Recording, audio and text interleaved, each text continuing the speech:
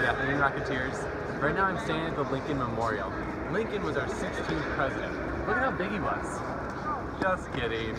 He was really tall, but this memorial is to commemorate what a great president he was. Lincoln was born into poverty, but he worked so hard that he went to college and to law school and was the first person in his family to do that.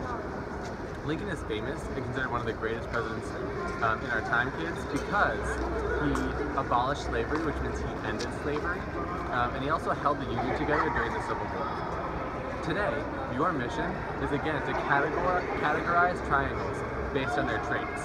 Today, you're going to do a different kind of trait based on the length of the side.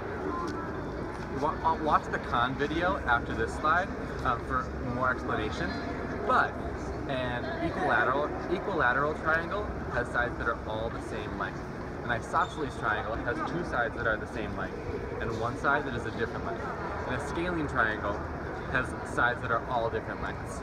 Once you finish that, go to the last slide and click on the link to the triangle sorter game, just like you did yesterday.